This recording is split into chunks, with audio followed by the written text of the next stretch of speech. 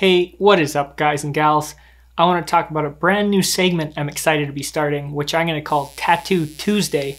And I'm going to answer all the questions you have about tattoos and talk about my own personal experiences. So we're going to start off by traveling back in time to something I recorded in July. Stick around.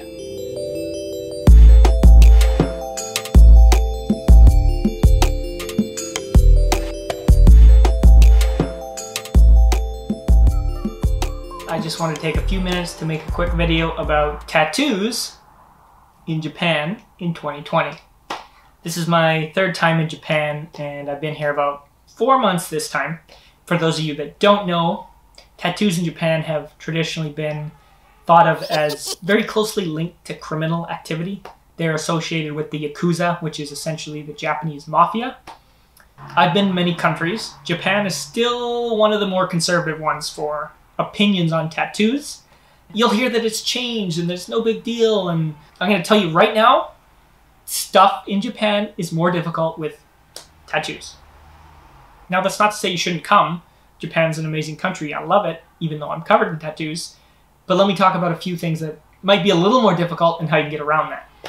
Number one is people on the street. Don't be afraid that people are going to think you're a criminal. I'm not saying anything like that. People come up to me all the time. Even older gentlemen and women come up and want to touch my skin.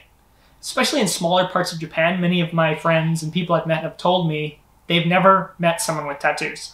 Which sounds odd, but they've seen it. You know, they're used to Hollywood, whatever, but they've never seen one in person. So they always want to come up and touch my skin. It's really cool, actually, and they're quite nice about it. I will say this, talking to my friends, being a foreigner is a big advantage if you have tattoos. Japanese people still tend to associate other Japanese people with tattoos as maybe being a criminal. That's not my opinion, that's just the consensus I've got talking to some of my Japanese friends. It's definitely an advantage to being a tourist. Number two is onsen. I've been to a lot of onsen, don't get me wrong, but you will see many onsen with signs out front that say no tattoos. And you'll get turned away from places if you have tattoos. It's something that can be difficult if you're coming here on a 2-week vacation.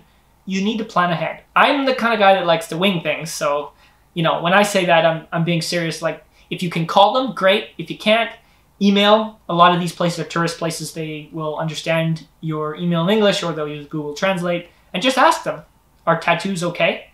I know a lot of people go by the policy of it's easier to be forgiven than get permission, meaning you can just not say anything if your tattoos are covered and get in the onsen, you might be fine. But if you're the kind of person that might shy away from confrontation, or you don't want the staff to come in and say, hey, you can't be here, you should ask beforehand.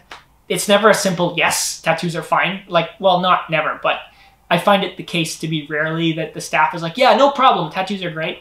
They usually, let me check, and then you're okay. A lot of onsen will also just give you a bandage and they'll ask you cover it. Now, obviously, I can't do that. I've been to a lot of onsen in the Gunma prefecture. I've been to Okutama, which is about an hour outside of Tokyo. They have a lot of great hikes and some onsen. And just this year, I was there and they let me into one of their onsen. They huffed and hawed a little bit, but they were fine with me having tattoos. I've also been to Arima Onsen, which is about an hour outside of Kobe. I think is the oldest onsen town in Japan, if I'm not mistaken, and very cool little place to hike up to. They have 2 big onsens. One doesn't allow tattoos, one does, but a quick Google search will let you know that. And it's changing. More and more places are allowing tattoos.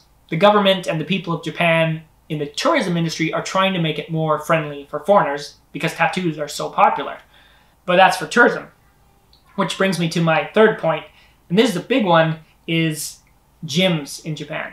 I have yet to find a gym that allows tattoos. I know there are some in Tokyo, like Gold's Gym, in some of the trendier areas that allow tattoos, I've heard.